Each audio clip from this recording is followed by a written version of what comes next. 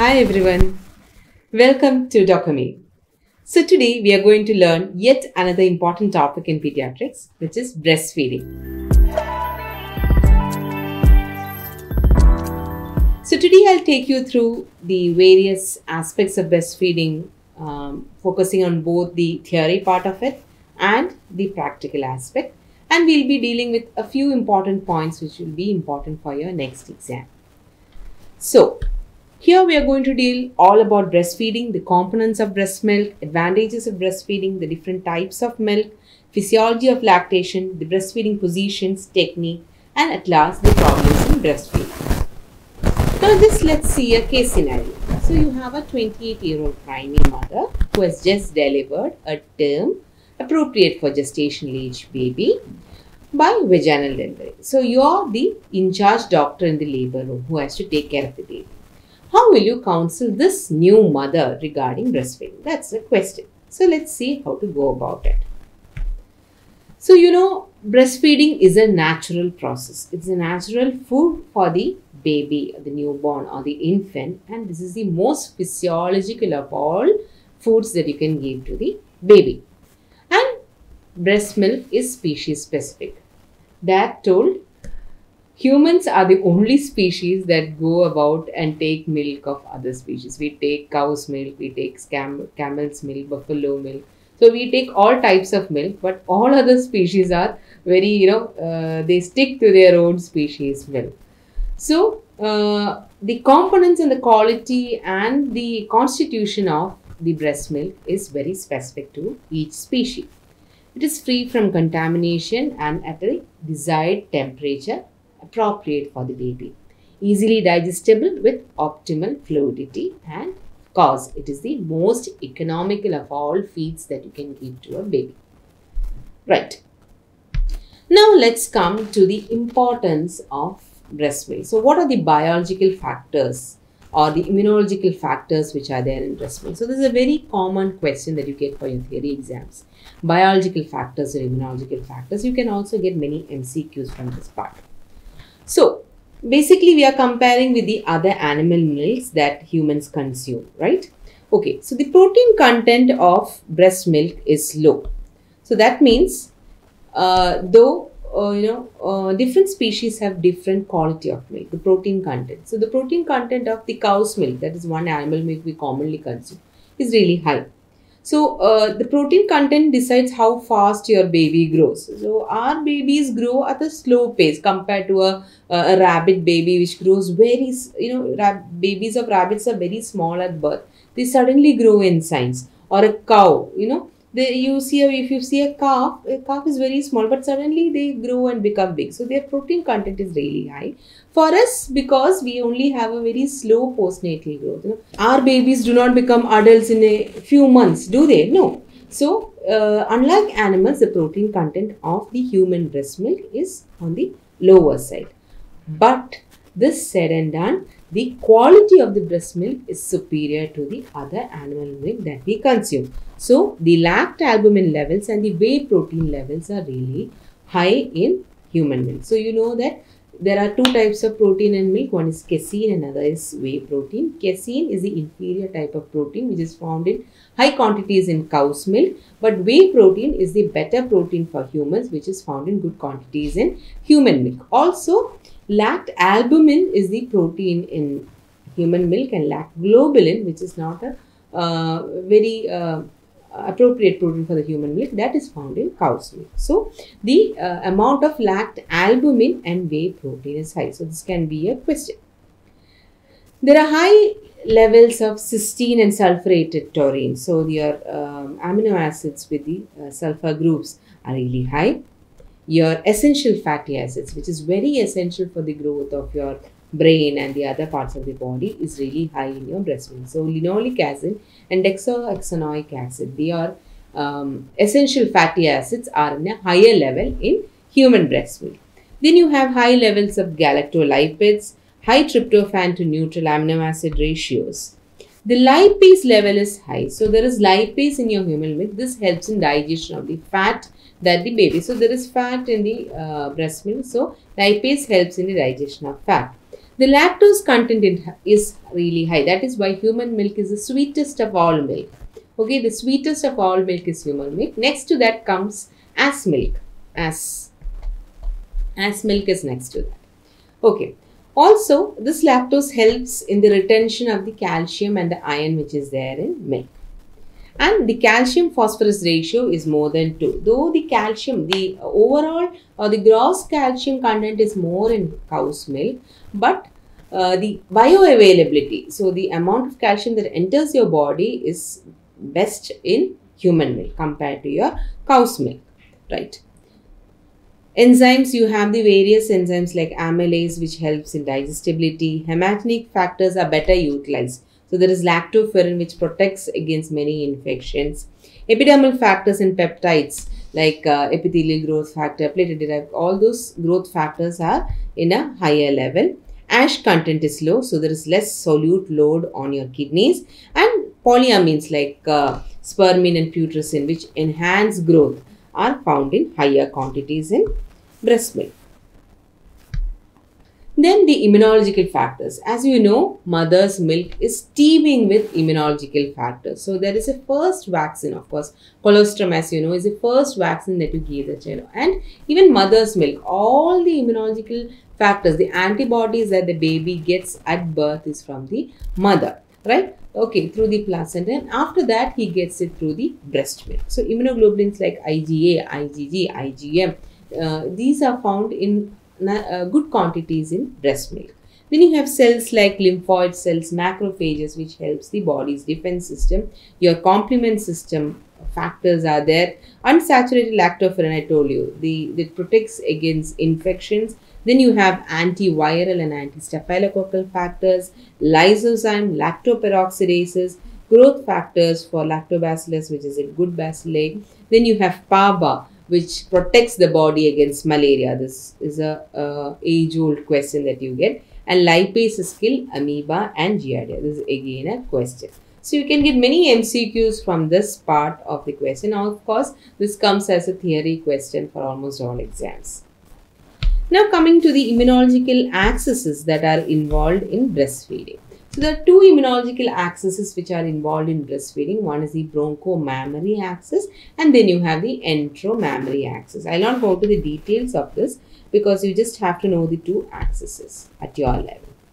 Now, what are the advantages of breast milk? So, advantages of breast milk, when you talk of advantages of breast milk, you have advantages for the mother, you have advantages for the baby, you have advantages for the family, then you have advantages for the hospital, and then you have advantages for the society as a whole. So, when you are asked about advantages of breastfeeding, for example, in a theory exam, you should mention the advantages to all these five hierarchies. Okay.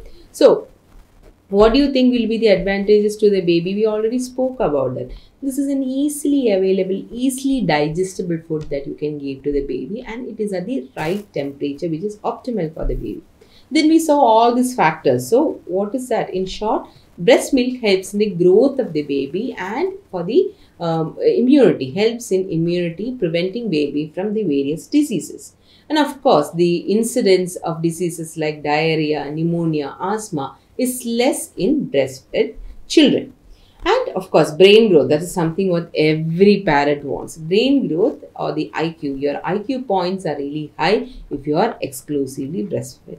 And then it promotes emotional bonding. So because breastfeeding is not just physical, there is a big emotional component to breastfeeding. And this helps the emotional bond. I know breastfeeding is not something where you can actually get only MCQs. It's more of a concept type of topic. You have to know the concepts more, facts, factuals, techniques. So please pay attention. Try to get the points that we talk in between, because if you are writing a theory, you can write lots and lots about breastfeeding. But when you attempt MCQs, a few points, a few facts may come where you have to find out the correct one, or you have to, take away the wrong ones and then reach the correct answer. Now, it promotes the bonding with the mother and the infant. It helps in the psychomotor and social development of the baby, and of course, personality building and emotional stability. Now coming to the advantages to the mother. So what are the advantages to the mother? One, the mother-baby bonding is there, which we already told. Because we know there are two hormones involved in breastfeeding. You all know that, prolactin and oxytocin. And you know oxytocin is a hormone that helps in the contraction of the uterus. So after delivery, there should be involution of the uterus. You would have learnt in your obstetric classes. For this involution, oxytocin is the hormone. And when you breastfeed, oxytocin is released in the body and that helps in the early uterine involution. And of course, you know, as long as you are breastfeeding, there is no ovulation and this is a natural contraceptive measure. So this is not up to 6 months, but when you are exclusively breastfeeding up to even 3 to 4 months, this can act as a natural contraception.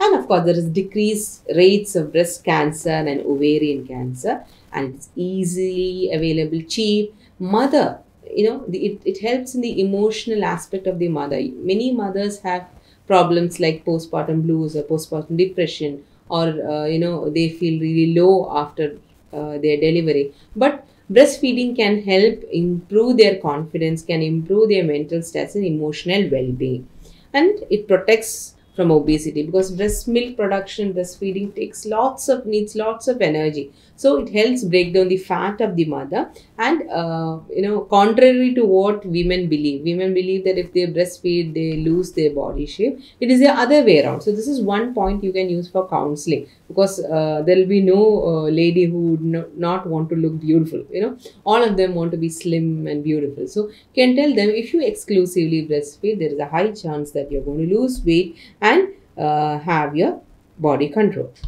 Now coming to the advantages to the family, society and the hospital.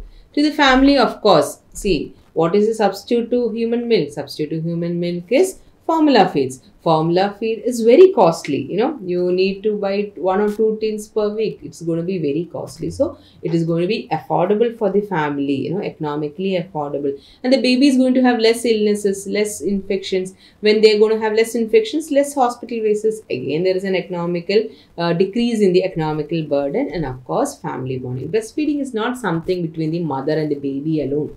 It is something that should involve the father, the grandparents. No, everyone in the family should be conducive. The environment should be conducive for the mother to breastfeed her infant. Now, come to the hospital. What are the advantages for the hospital? Less staff is needed if you really teach breastfeeding to a baby, to a mother. And if the technique is really right, the mother will go on giving feeds. She'll not call the nursing staff every now and then. But if the baby is on formula feeds, the nursing staff may have to give the feed. So less staff is needed, again less infections, and once breastfeeding is established, the emotional environment will be conducive, you know, for a postnatal ward, and it is safer.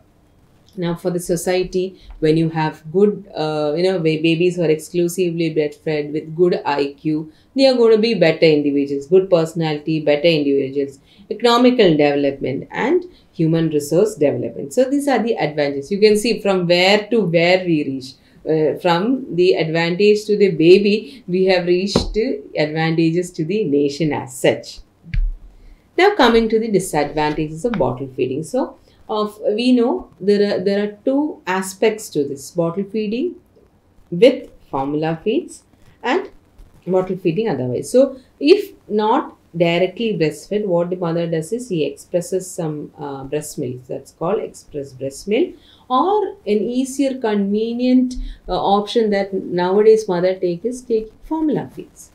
But mind you, formula feeds are not safe. They are just not safe.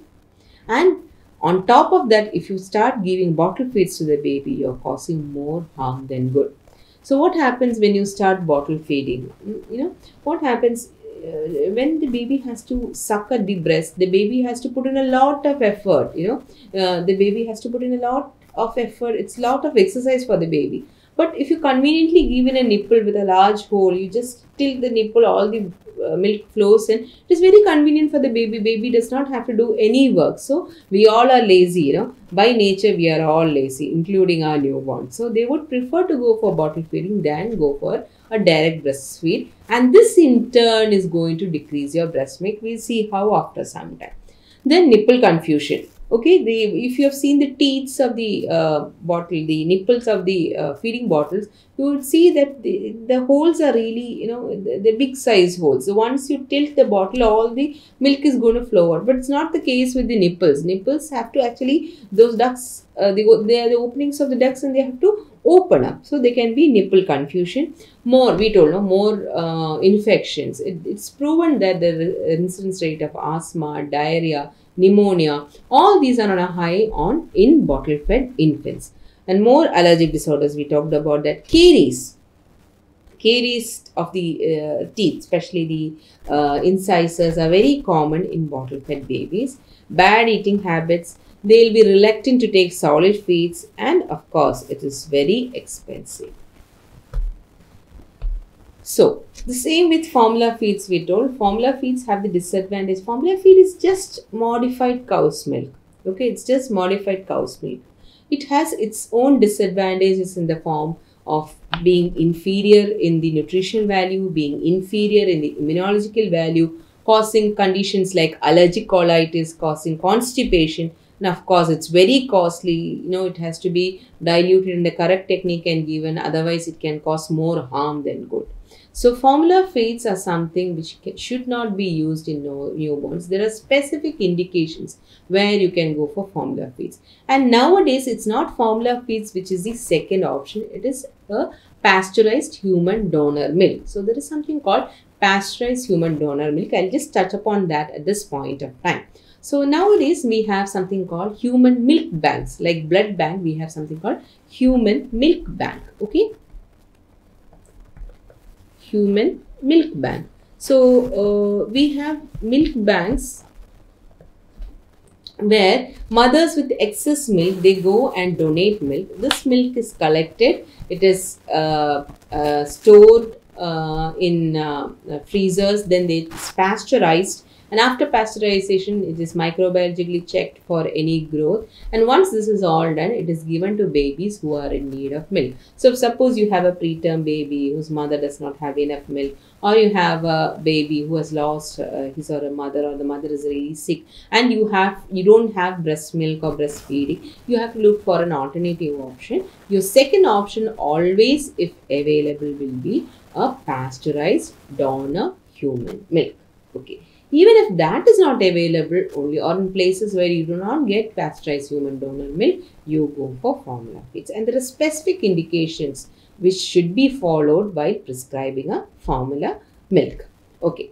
Now, what are pre-lacteal feeds? Pre-lacteal feeds are feeds which are given prior to onset of or prior to initiation of breastfeeding. So, many customs, rituals and religions have their own ways of giving pre-lacteal feeds in the form of, some places they give gold, some places they give medicine, some places they give some water, So, there are, they give sugar. So, there are different pre-lacteal feeds, and pre-lacteal feeds should not be given to newborns, especially because they can be contaminated and can cause infections. In the first 48 hours, the baby, immediately after birth, you initiate the baby on breastfeeds, and colostrum is only what is needed in the first 48 hours.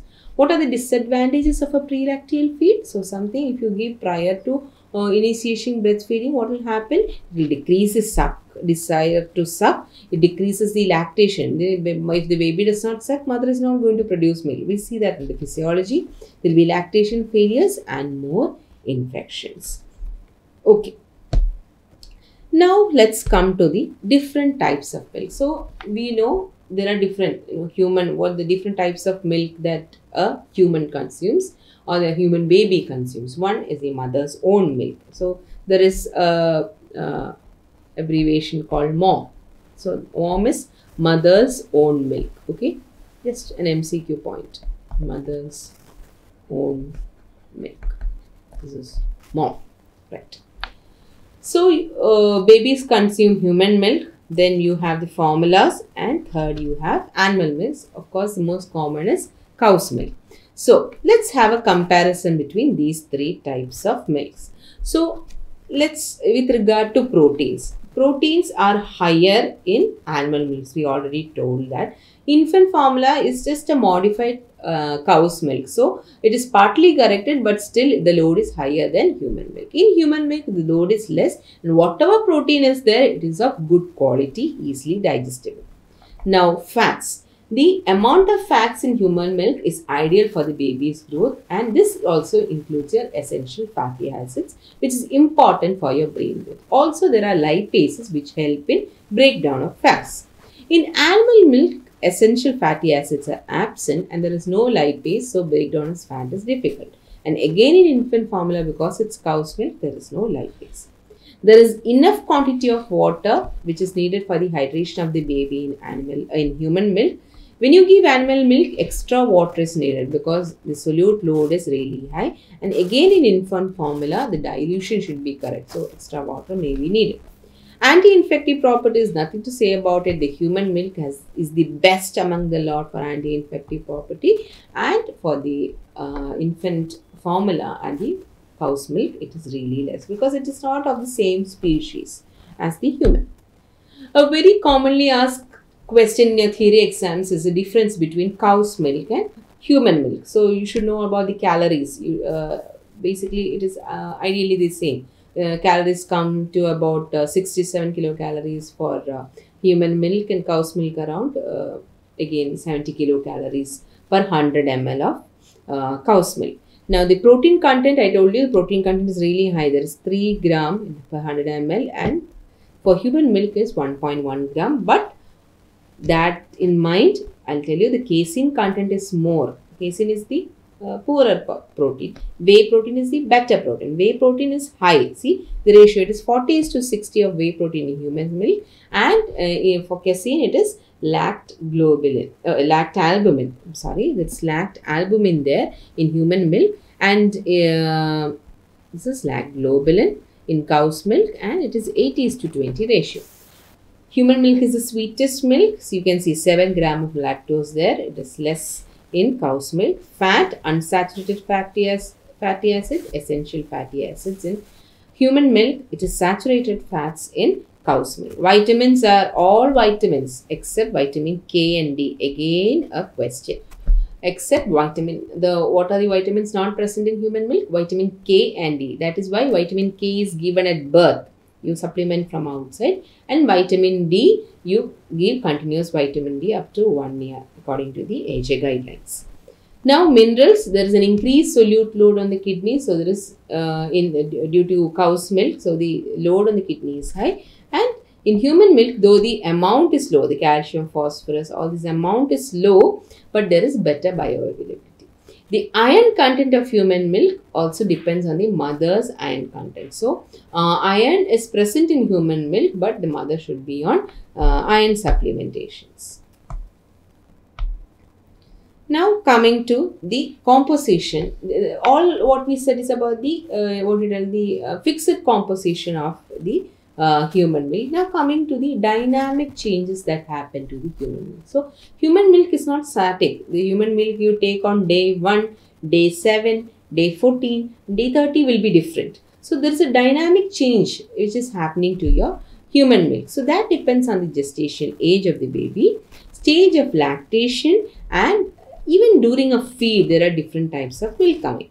So, according to the gestational age, you have a preterm milk and a term milk. So, preterm milk and term milk are different because preterm milk is needed, the baby should catch up fast. So, it's needed for the fast growth of the baby. At the same time, the solute load on the kidney should be less because kidneys are not functioning as a mature term baby. So, that is how a preterm milk differs from a term milk.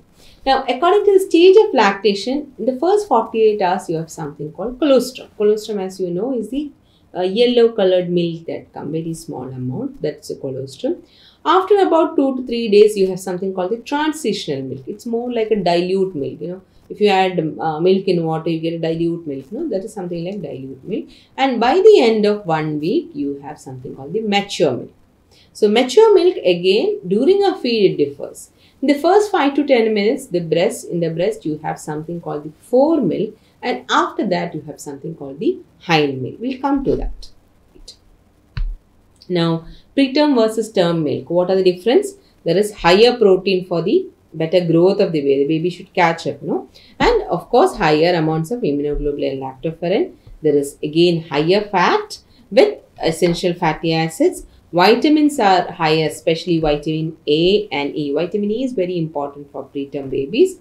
There is a low lactose content, and you have all the growth factors there, and the other platelet activating factors also. So this is all for the fast catch-up growth of the preterm baby, but the solutes will be less because the load has to be less on the kidney.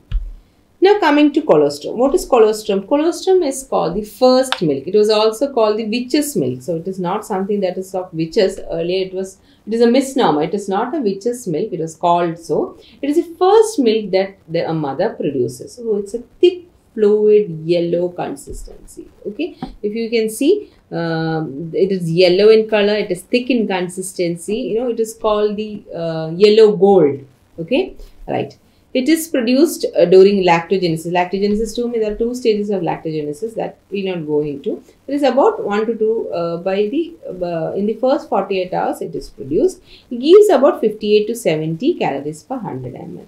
It is high in protein, electrolytes, sodium, potassium chloride and vitamin A, and it is teeming with immunoglobulins and live cells. So that is why it is called the first vaccination. It also has the lactobacillus bifidus factor. Okay.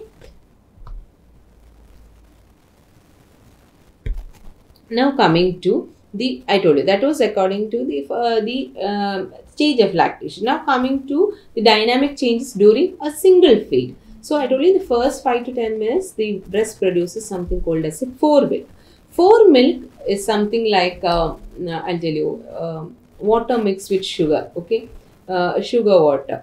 So there is water content which helps in the hydration of the baby, and there is lactose which gives your glucose, you know, for energy.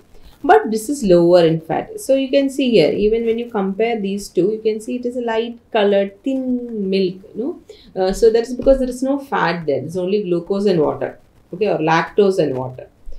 The next comes the hind milk, which is a thicker milk. There is more fat content. You can see it looks very creamy, you know, looks very creamy. So it is high in fats, low in carbohydrates, and after about 10 minutes of breastfeeding, this is released. What is the importance of knowing foremilk and hind milk? When you feed a baby, usually what your grannies tell, if you do not feed from both the breast size will differ. It will look very ugly. The mother will look very ugly. So what they do is they feed for 5 minutes from one breast, they feed for 5 minutes from the other breast, and go on alternating this. But what happens is, at the end of the day, what happens is the baby gets only foremilk. When the baby gets only foremilk, what is going to happen? There is only glucose. There is no fat. There is no protein. There is not much protein content.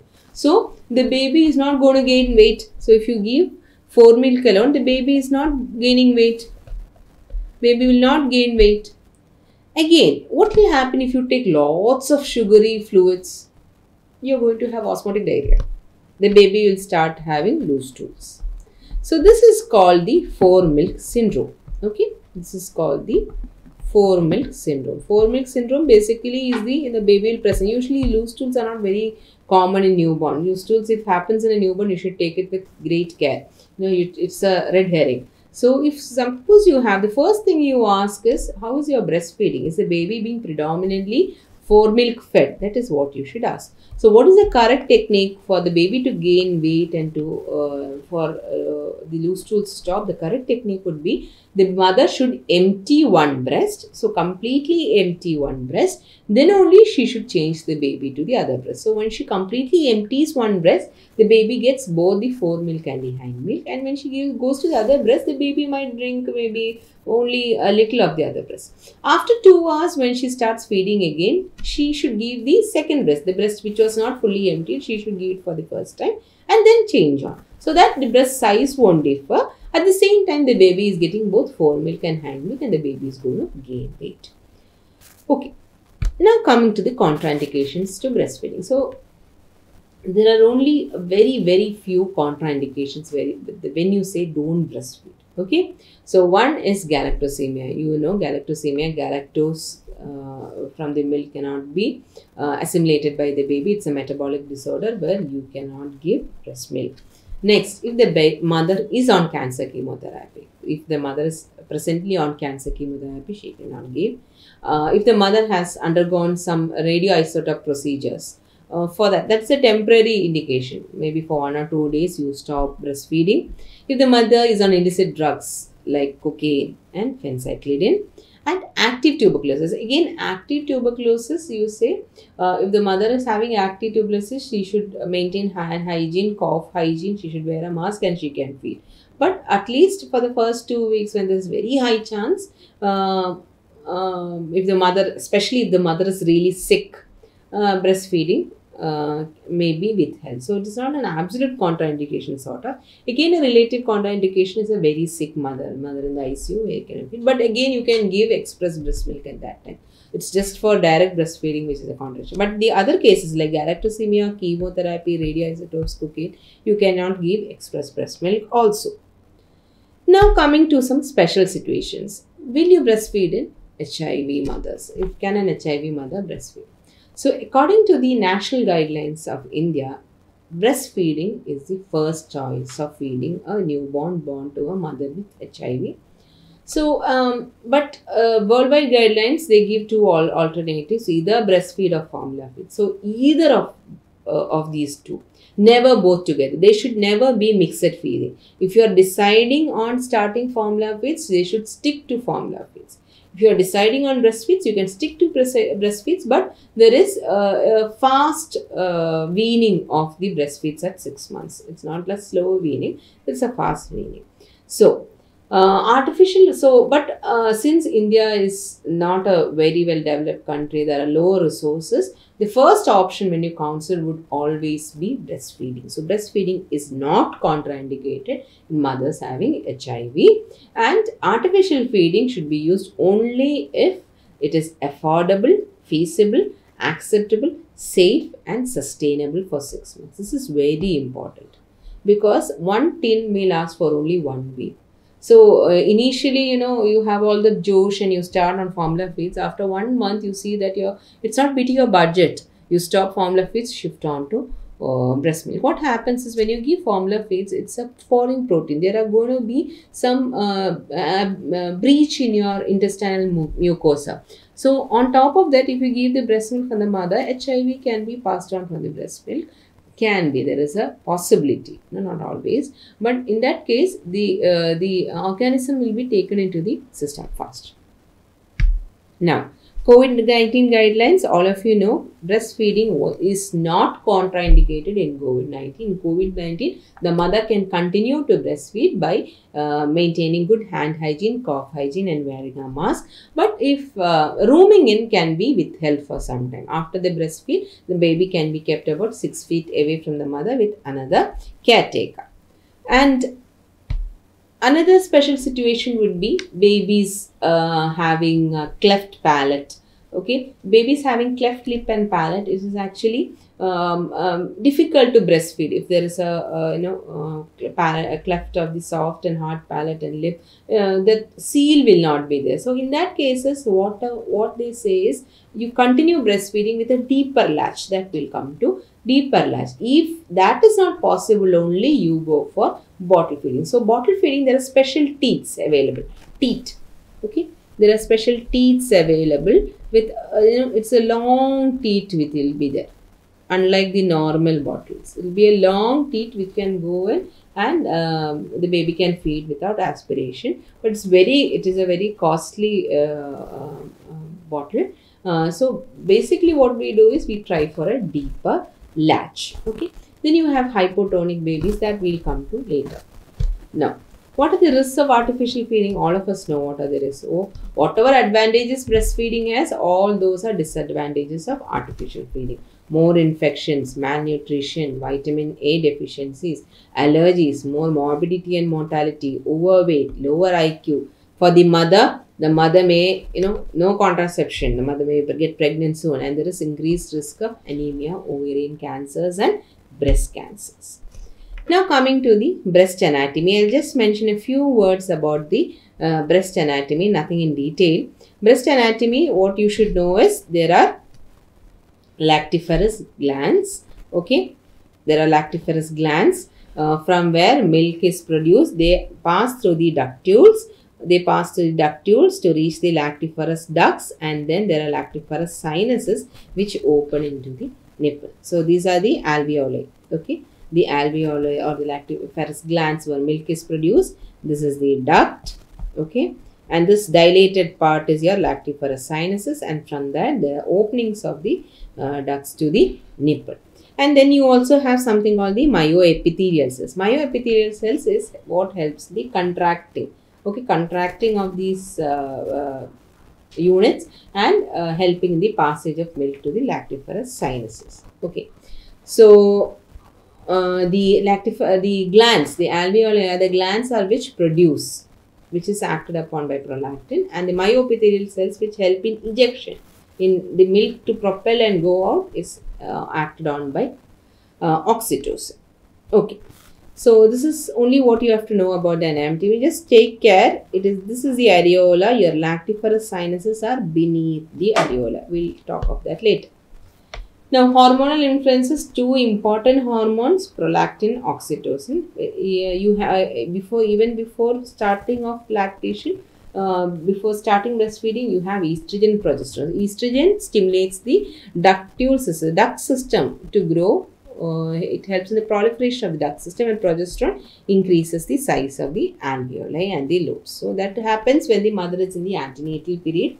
And after birth, once you initiate breastfeeding, it is prolactin. Prolactin is the hormone which helps in the production of milk. It helps in the production of milk, and oxytocin is the hormone. So prolactin acts on the alveoli, and oxytocin is a hormone that acts on the myoepithelium and helps in the ejection of milk from the breast. Then you have the two reflexes. So the same thing, prolactin reflex, what you see here. Prolactin reflex is the reflex that helps in milk production. So when the baby is feeding, so all these reflexes, breast milk production and breast milk ejection, the stimulus is baby is feeding. So sucking at the breast. So nowadays it's not just sucking at the breast. You can simulate sucking at the breast by using a breast pump or expressing. But whatever, when milk goes out of the breast, the brain understands that the milk is being discharged or released. So I always compare it to the COVID period, because before COVID none of us used to wear masks. Even medical professionals never used masks. So in that initial 2019-20 phase, there was a phase when we never used to get masks. People were hoarding N95s. N95 was not available in the market. But nowadays you get N95 in all shapes and colors. You want even the best of N95s you get. If I want to match my mask with this dress, I'm going to get the same print of the dress on the mask. So that common is because when the demand increased, the production increased. The same works in our body. When the brain feels that there is an increased demand of milk, it will produce more milk. And when will that increased demand of milk come? When the breasts empty the milk. If the breast does not empty the milk, milk will become stagnant here. Okay, what will brain understand? No one needs milk, then why should I produce milk? I will not produce milk. And there will be decreased milk production and lactation fail. So, prolactin is one hormone which is stimulated. When the baby sucks, impulses are sent to the brain. Okay, the pituitary, prolactin is released, and prolactin helps, acts on the alveoli in milk production. Another hormone which acts at the same time is oxytocin, which is released from the posterior lobe of the pituitary, which comes and acts on the myoepithelial cells and helps in release of milk. Prolactin is the highest at night. The level of prolactin is the highest at night. That is why it is very important that you continue night feeds to keep on establishing breast milk. To have good amount of breast milk, you should continue feeding the baby even at night. Now, maternal reflexes, I told you the prolactin reflex and the oxytocin reflex. And what are the reflexes in the baby? You have the sucking reflex. Baby should suck, Then you have the rooting reflex. Rooting reflex is the first thing. So, turning the breast, when you stroke the breast, the cheek of the baby with the breast, the baby turns to that side. Then only you can start feeding. So first you have the rooting reflex, then you have the sucking reflex, then you have the swallowing reflex. So these are the reflexes in the baby. Now coming to the adequacy of breast milk. How do you know that the baby is getting enough breast milk? For the mother, it is one, the breast becomes soft after feeding. It will be usually if there is good milk, the breast milk are very tense, and as the breast milk is going into the baby, the breast will become soft. There is something called let down reflex. So what is let down reflex? Let down reflex means that once the mother starts feeding from one breast, there is some ejection of milk from the other breast, because oxytocin will not come and act on, see, only baby is only feeding on the left breast, I will only act on this. That's not how a hormone works. No, hormone works on both breasts together. So when the baby is feeding on one breast, some amount of milk is released from the other breast. But there is no problem, even if that milk goes, the baby is not going to lose any milk. So there is no need to store. It is that drip milk. Drip milk is that milk that drips out. No need to store that. Now, from the baby's aspect, how do you objectively determine if the baby is getting adequate breast milk? That is for, there are 4 points there. The best would be weight gain. Unless the baby is getting milk in an exclusively breastfed baby, unless the baby is getting good milk, he is not going to gain weight. That's logic, right? Yes. So, if the baby gains about 25 to 30 gram per day. So, first 10 days, the baby loses weight in the first 5 days, again gains weight, and by the 10th day, he has to reach his birth weight. In preterm babies, this is a bit more later. Usually, a term baby gains about 25 to 30 gram per day and a preterm about 20 grams per day. So, if the baby is getting adequate weight gain, if there is adequate weight gain in an exclusively breastfed baby, it means that the breast milk is adequate. Usually what happens is mothers, babies cry for an umpteen number of reasons. But mothers feel that whatever the cry is, it is a hunger cry, and they start, complementary feeds even at 2 months and 3 months. You ask them why? Because the babies cry. But if you see, the baby would be, almost an overweight baby, 3 months 6 kg, 3 months 4 months 7 kg and all that. That's because the mother has enough breast milk. But still they feel that the baby is crying because he is hungry. So you have to counsel them in such a way that to tell them, let's see, your baby is gaining enough and more weight. That is because you have good milk. So please do not introduce complementary feeds at this time. Right. Then crosses birth weight, I told you. Passes urine 6 to 8 times. It's not 6 to 8, sometimes 8 to 10 times also baby pass. They'll drink, they'll pass. They'll drink, they'll pass. So passes urine 6 to 8 times a day. And after a feed, they sleep comfortably for about newborns about 1.5 to 2 hours, and older infants for about 2 to 3 hours. Now, how much milk is enough for a baby, or how much milk is enough for a baby? Usually what happens is when the mother is born, even a medical professional who is not well aware of lactation goes to the mother, just presses at her breast and see nothing comes out, only 1 or 2 drops of colostrum comes out. She declares, or he declares, that the mother does not have breast milk. Once the primary mother hears from a medical professional that she does not have breast milk, she has put it into her mind that no, I am not having milk, I need to give formula to my baby. That concept is wrong. You should know how much milk a mother will produce in a day, or how much a baby will need in a day. Then only you can decide if the mother is producing enough for that day. So the amount produced on day 1 is not the same as day 2, is not the same as day 3. A primary mother or any new mother, that is what we expect. The milk to go on increase. In the first day, you cannot expect milk to just flow out like that. Understand? So, on day 1, it is just the size of a cherry, the baby's stomach. So, you need only about 4 to 6 ml per feed that you will easily get from your colostrum. By day 3, it is about the size of a walnut. So, you will require about 20 ml of milk. By about 1 week, size of an apricot, about 45 to 60 ml of milk, and about 1 month, it is size of an egg. That will come to about 80 to 150 ml. So, only by about 1 month, he will need so much milk. Day 1, the colostrum is more than enough. That 4 ml of colostrum per feed is more than enough to fill the baby. Why do you want to push in more milk into that? By giving formula? No. So, this is one concept that you should know. Then, how frequent should you feed a baby? Baby should be fed every 2 to 3 hours, every 2 hours, and on demand. So in between the baby might pee and then he feel hungry. So on demand feeding also should be there. That is very important. Night feeds are very important. Why? I told you, prolactin. See, when your maid comes to the house, suppose you have a maid in your house.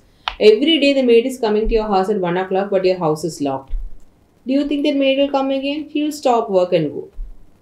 So you should be available there for the maid to work, right? So what will happen? At night, prolactin is coming. She is staying for the 12 hours. She is saying in that 12 hours, baby has not breastfed. Then why should I come? She'll go. She'll stop working, right? There will be decreased breast milk. So it is important that the mother feeds the baby at night. Then only the prolactin can work, because prolactin is secreted. All good things in our body are secreted at night. Prolactin, growth hormone, everything, have high levels at night. So you should not omit night feeds. Baby after older babies, that is infants, more than 6 months, may sleep for about 4 to 6 hours after a good feed. But in newborns, that should go only up to 2 to 3 hours. Okay. Then there is something called, when should you feed a baby? I told you demand feeding. So what is this demand? How do you know that the baby is hungry? Is it by crying? No, baby will cry for umpteen numbers. What are the different causes of crying in a baby? One is hunger cry. Second is baby is feeling sleep. Third is baby wants attention. Some babies always want to be cuddled. High needs baby, that is called. Bites, insect bites, mosquito bite, ant would have bitten the baby. Then you have sinister problems like sepsis, abdominal, intestinal obstruction, scrotum, if it's a male baby, torsion testis. Okay, the baby would have meningitis. All those sinister problems can also be there. Okay, even a mother's hair forming a tunicate. Sometimes, when you have long hair, it may get entangled on the baby's limbs. It can cause a tunicate. So that also can cause a baby to cry. UTI, ear infections. Anything can cause a baby to cry. So how do you know it's a hunger cry? There are something called cues, feeding cues. This is very important nowadays in breastfeeding. They call it feeding cues. You have early cues, mid cues, and late cues. Early cues says that baby will start when the baby baby is sleeping. He'll get up from sleep. He'll look around. He'll start stirring. He'll open his mouth and he'll turn his head looking at his mother. So what is he saying? Mama, I'm feeling hungry. Mama, I'm hungry. He's calm. Okay, I'm hungry. After some time, the mother is busy. Maybe she is on Insta or she is on WhatsApp. She is busy. She is not looking at the baby. The baby will start yawning. Baby will start, putting out his hands and legs. If he is in someone, he'll start searching for the breast. What is he saying in that time? Mama, I am really hungry. Please feed me. Mama is still on Insta. She is not giving a look at her baby. Then the baby will decide, now let's see who is the boss here, and he'll start crying. Once he starts crying, that is when the mother puts down her phone and turns to the baby. But he is the boss there. Unless he stops crying, he is not going to feed. So those are the late cues. You should catch hold of the baby during the early or the mid cues when he's saying, Mama, I'm hungry, or Mama, I'm really hungry, rather than make him tell you, I'll show you who is the boss. So in that early and mid cues, you should take him and start feeding. Okay, so that is when you decide demand feeding. Now coming to the breastfeeding positions. You have something called the cradle hold, where you hold the baby on your hand. If you are going to feed from the baby from the left breast, you hold the baby by the left hand, support the baby by the buttocks. Okay, how is the positioning of the baby? The baby's back is straight. Okay, back is straight, supported on the forearm of the mother. The palm of the mother is on the buttocks of the baby. The baby is turned towards the mother. So, the baby's stomach will touch the mother's stomach, and baby's face will be turned towards the mother's breast. So, this is called the cradle hold. Then you have a cross cradle hold, where instead of holding the baby with the left hand for feeding the left breast, you hold with the right hand for feeding the right breast. So, the hands will be supporting the neck of the baby and the rest of the body will be on the forearm. This is called a cross cradle hold. Then you have something called the football hold. What is a football? How do you hold a football? Like this, no? So, in India, you can call it the pot hold. That is how, in the villages, mothers carry pots. So, you keep the baby under your armpit, and support the neck of the baby, and you feed the baby like this. So this is called the football hold. Then you have the laid back position where the mother can lay back and baby slightly tilted upwards 45 degrees and she can feed, and side lying. The mother turns to her side, the baby is supine and she can feed the baby. So these are the different positions that you can adopt for breastfeeding. Mother's position, that is. Now coming to the position of the baby, as I already told you, the whole body of the baby should be supported. So if you are doing a cradle hold, I am supporting the neck in my cubital fossa, the back of the baby on my forearm, and the buttocks and the legs by my hand. So this is a very small baby. Bigger baby, your hands will be at the buttocks, and the baby's body and head should be in a straight line. The baby should be turned towards the mother. The baby's abdomen should touch the mother's abdomen. The baby's face should touch the mother's breast. So this is how you position the baby. Now after positioning, you have attachment. How do you attach? So attachment is basically how the baby latches onto. It's also called latching onto the breast. So if you remember earlier, I told you if this is the nipple, areola and the breast. Okay. So this is your areola and the nipple. I told you all the lactiferous sinuses are here. So this is where milk is getting accumulated, not at the nipple. Milk is not here, it is here. So if the baby sucks only on the nipple, what happens? It's like a tap. If there is no water in the tank, is the tap going to give you any water? Initially, a bit, 2 or 3 drops will come, after that it will stop. Similarly, if the baby sucks only at the breast, he will only get that last drops of milk which was there in the duct. The rest of it is here. Baby is not going to get any milk. He'll go on feeding. What are the 2 problems there? Baby will not get milk. He'll get angry. He'll start biting on the nipple. Nipple is going to get sore.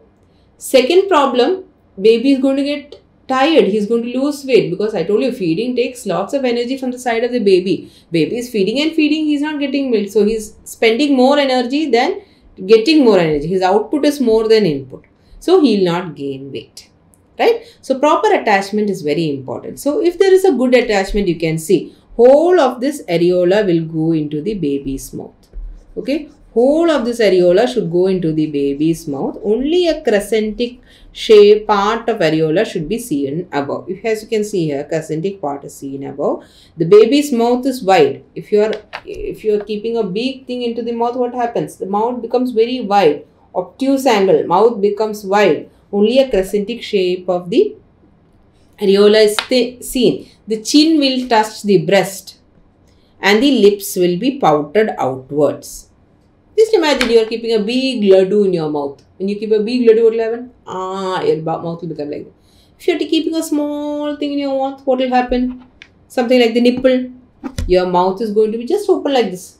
Lips are just going to be open like this. Lips will not be wide open, will not be pouted outside. The chin will not touch. There will be a gap between the chin and the breast. Okay, and the mouth will be around the nipple and the whole of the areola can be seen. So this is a poor attachment which should not be there, and this is the good attachment which should be there. Now, what attachment is this? See, the mouth is wide open, only a small part of the areola is seen, lips are turned outwards. So it is a good attachment. And here, see, baby is sucking only at the nipple. Only mouth is very small. It's not opened at all. Lips are not pouted outside. Whole of the areola is outside. So this is a poor attachment. Now the third part of the technique. So the technique, we were talking about the technique of breastfeeding. One is the position of the baby, latching or attachment. Third thing. So it is not enough that you position and the baby is latched. You should know if the baby is getting milk. That is called effective suckling. So if you get good milk, what happens? Suppose, I'll tell you an example. Suppose you are given a good shake. You are given a Sharjah shake with a straw, the bottle of, a mug of hopefully appetizing shake with a spoon, with a straw, and there are a few nuts and things like that. It's not very smooth. You start drinking. So what happens if your straw is all okay and there is no obstruction? What will take? You'll take deep sucks, right? Deep sucks. That is how you drink. From suppose you have a straw here, deep sucks you take. If you are getting the shake from them. Suppose there is a small peanut obstructing your straw. What will happen? You take shallow sucks, so as to relieve the obstruction, Similarly, if the baby is getting enough milk, what happens? He takes deep, slow suckles. Then he swallows the milk and you can hear the gurgling sound. The cheeks will be full, the gurgling sound will be there. Suppose he is not getting milk, he is sucking only at the nipple, what happened? There will be fast and shallow sucks which happen and the cheeks won't be full. He will not look like he is drinking milk. Right. Now, after feeding, there is something called burping. So, what is burping? Just when you feed, when the baby sucks, he not only takes in milk, he takes in lots of air also. So, that air has to go out. Otherwise, there will be abdominal distension, colicky abdominal pain and all that. So, burping, what you do is you are trying to get out the air from the stomach. So, you can just put the baby on the shoulder with the tummy at the shoulder level and slowly if suppose this is my baby, I am putting him at the shoulder level and from the abdomen below the upwards, I am just trying to push out the air.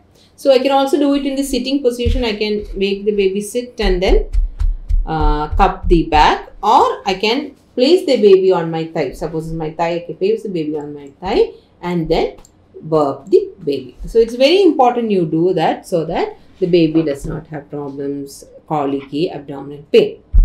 Now coming to the last part of our class for today, which is breastfeeding problems. So, all mothers usually have some or the other breastfeeding problem if not correctly initiated on breastfeeding. So, problems will be there for the mother in the form of nipple problems, for the baby, okay. So, baby problems are usually your failure to gain weight, as I told you, mainly because predominantly for milk fed or the mother has decreased breast milk, or even the attachment is not good, latching is not good, or loose stools, as I told you, for milk syndrome. Then the baby might not be getting enough feeds, maybe having long gap between feeds, night feeds are not given. So all such things should be given. If the baby has conditions like cleft palate, I told you, if cleft palate is there, what you do? You give a deep latch. So if suppose there is a cleft, why? Because what happens when the breast goes in, this is the tongue, this is the palate, the breast, the areola part, the tongue presses the breast against the palate to release the milk. So there is a suctioning going on there. Suppose this palate is cleft, there is nothing to hold on in the upper part, no? There is nothing to hold on. So that pressure cannot be created. For that you have operated devices, but those are not commonly used now. Use a deep latch. You push a bit more of the breast tissue inside. So what happens is this breast tissue will go and seal the gap and then the baby can feed. Even if that is not possible, you use long teats, bottles with long teats. And another thing is baby with hypotonia. So this is a hypotonic baby. This baby cannot hold the breast. So what you do is you have to support the breast, because even in a normal baby you have a small mouth and a big breast. So you support the breast by 3 fingers placed below the breast and then catch hold of nipple and give. So here you can do something called, you can support the baby's chin also while feeding. Okay. So it's called a dancer's hold. Okay, dancer's hold. Or a U hold or dancers. So nothing, you are supporting the chin of the baby, so that because there is hypotonia, if you don't support, what will happen? The head will fall like this. So you are supporting the chin of the baby while feeding. Okay, just know the name. That is it.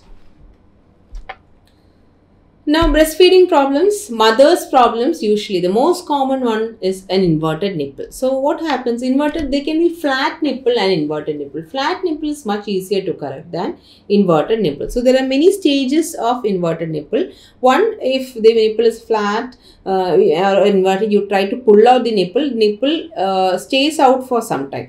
It gets protracted and stays out for some time. It is called grade 1 inverted nipple. If it retracts, if once you pull pull that out and you release, if it goes back, it is grade 2 nipple. If you cannot pull at all, it is grade 3 nipple. So what do you do for nipple correction? You do something called as a nipple correction. You can do syringing. So initially what we used to do is the cut syringe technique. You used to take a 20 ml syringe. You cut one end of the syringe where you attach the needle. You cut that end, you place that on the nipple and pull out the plunger. So by that negative suction, your nipple will come out like this. So you cut that end, you keep it here and pull out. But this is very painful. So now we adopt something called as the 2 syringe technique. So you have a syringe like this. So this is the IV connector. That yellow part is the part where, at the tip of the IV set. No, you will get. So you connect these two. One end, one syringe has the plunger, or another syringe has the plunger removed. Okay, and then you keep here, keep at the breast and pull from this side. So when you pull from, so this part will go to the breast and you will pull from here. When you pull from here, the nipple will come out. So this is a less painful technique, and slowly you release and feed. Sometimes after some time what will happen, nipple may go in again. Again you have to keep on doing it. Other options are nipple shield, not much encouraged, but still you can use. And you have other teeth sort of. Then sore nipple. So sore nipple or the breast problems have different levels. The first thing is sore nipple. I told you, when the baby sucks only at the nipple, he'll get angry, he'll bite, and the nipple will become sore. They'll be cracked, they'll be bleeding. After some time, there'll be collection. The milk, because he's feeding only at the nipple, milk is not getting ejected. Milk will stay there. There'll be breast engorgement. After that, some inflammation will set in, will be redness, erythema, pain. It is called mastitis.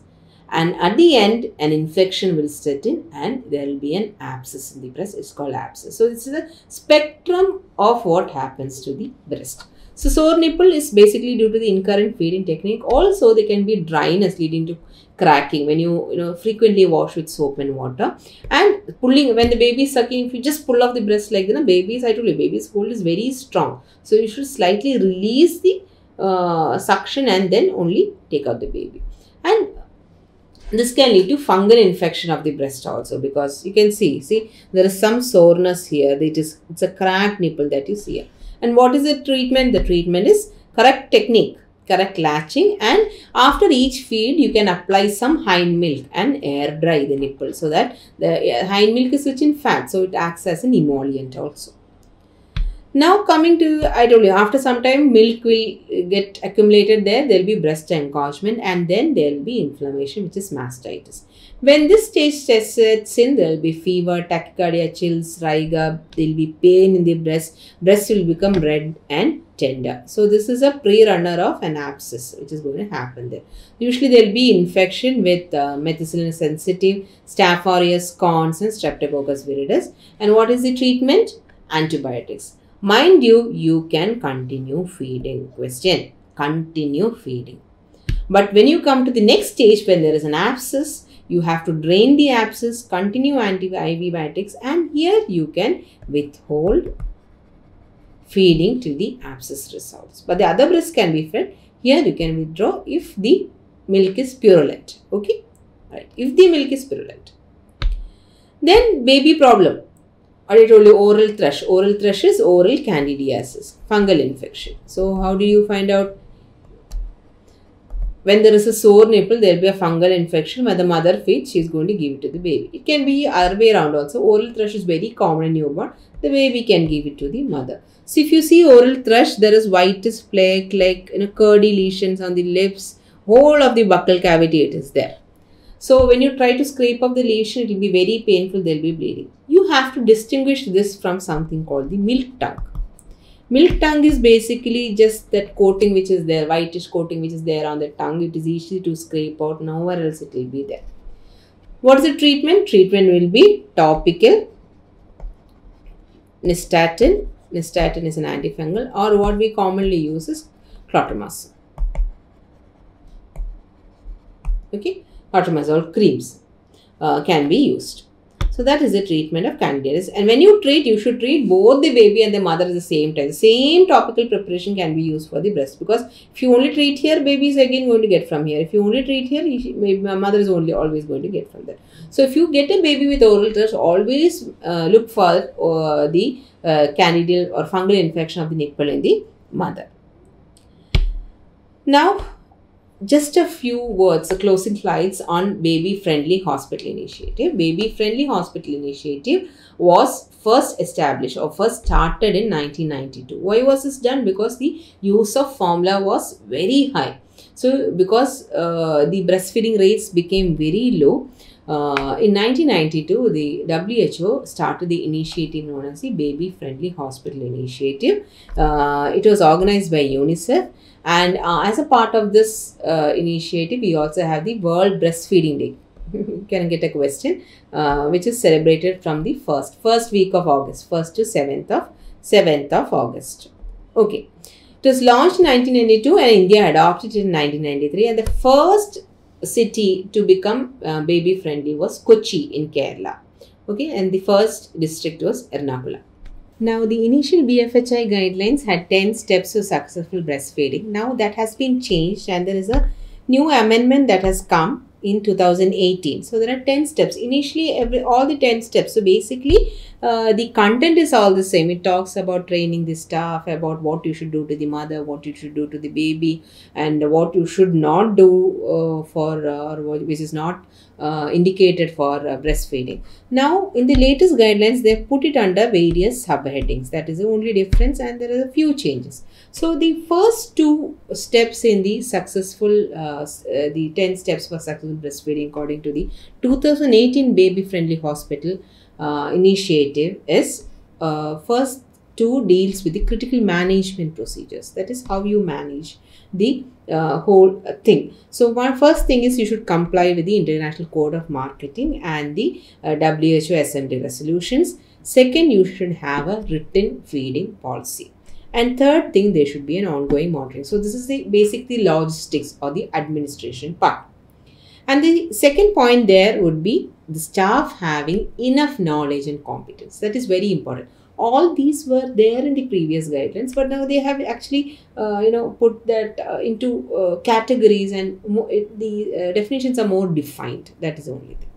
And the third point deals with the key clinical practices. That is, you have to discuss the importance of breastfeeding with pregnant mothers. That is very important. Antenatal counseling is very important. So, you have to discuss the importance and management of breastfeeding with pregnant mothers even before they deliver.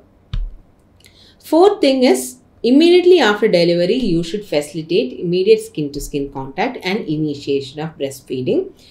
Fifth one, you should support mothers to initiate and maintain breastfeeding and deal with common difficulties. Sixth one, do not provide breastfed infants with any other foods, no prelactal feeds, nothing else, only medically indicated drugs or vitamins should be given. You should help rooming in 24 hours. The baby and the mother should not be separated. So, there is a trend where babies are taken to the NICU, kept in the NICU, even without any problems. So, normal babies should be roomed in with the mother for 24 hours. You should support the mother to recognize and respond to the infant's breastfeeding cues. Feeding cues we dealt with earlier. You should counsel mothers in the uses and the risks of bottle feeding, and you should discourage the use of teats and pacifiers. And the 10th step is coordinate discharge so that they have an ongoing care. So, what basically happens is, when you are in the hospital, you teach everything, you are there. Once the baby and mother is out of the hospital, there is no one to support them. So, you should form support groups. That is what this point deals with. So, just going to the illustrations, this is the UNICEF WHO illustrations that are here. First is the hospital policy, the administration. No bottle feeds, no formula feeds. Formula feeds should not be sold from the hospital. Breastfeeding should be the standard. There should be a breastfeeding policy which is there. Second one, staff competency. You give training to the staff to improve the skill of the staff, okay, and the knowledge of the staff. Third thing is antenatal care. So, these are the 10 steps basically. Antenatal care, you should support and teach the mother even in the antenatal or pregnant period about the management of breastfeeding and take care of the breast. Care right after birth. Immediately skin to skin contact help in initiating breastfeeding. So skin to skin contact is the fourth step, and fifth step is initiating breastfeeding. Okay. So what do? You check the position, teach them the position, latching. Okay. Give them practical advice and help mothers deal with the common breastfeeding problems. Then supplementing, you should tell them only breast milk should be given in exclusive breastfeeding. Only exception is medications. Nothing else should be given. If breast milk is not available, I told you donor head milk, and formula only if indicated. Next step is rooming in. Mothers and babies should be roomed in. They should be skin to skin contact and roomed in for 24 hours a day. So they should be let to sit roomed in even if the baby is sick. The baby mother should be allowed to be with the baby, and there is something called kangaroo mother care which can give for preterm babies. Responsive feeding. Responsive feeding is what deals with feeding with cues. Okay, feeding cues. So you look at the baby, see, and then you respond. Okay, so responsive feeding. The baby will tell you when he is hungry. So identify the cues and then feed the baby. Discourage use of bottle, teats, and pacifiers. And if at all, if there is any indication, suppose like left parrot, I told you how, tell them how to use them.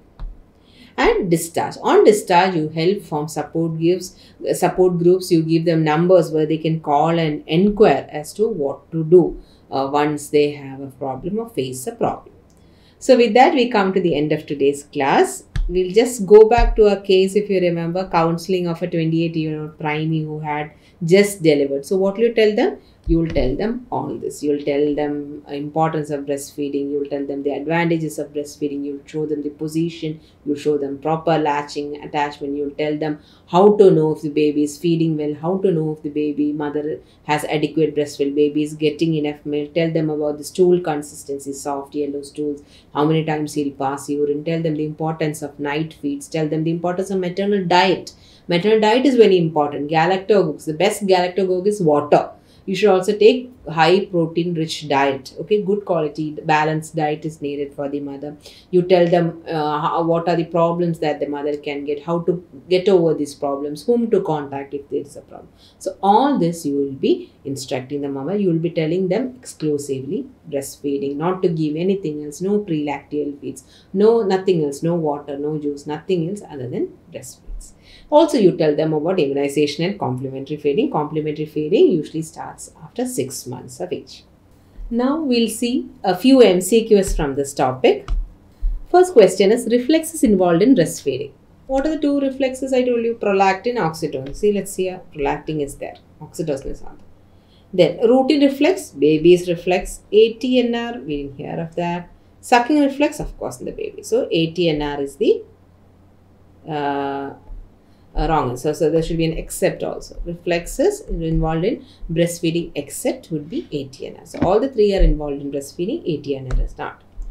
Breast milk is a good source of vitamins except two vitamins. One we give at birth as an injection, K. Other we give as drops, D. So E is there, D is not there, A is there, B is there. So the answer is vitamin D. And the last question. In exclusive breastfeeding, which practice is not correct? Vitamin drops may be given, medicines may be given, water may be given, express breast milk may be given. Vitamin drops? Yes. Medicines? Yes. Water? No. Mother should drink more water so that breast milk contains enough water. Express breast milk can be given.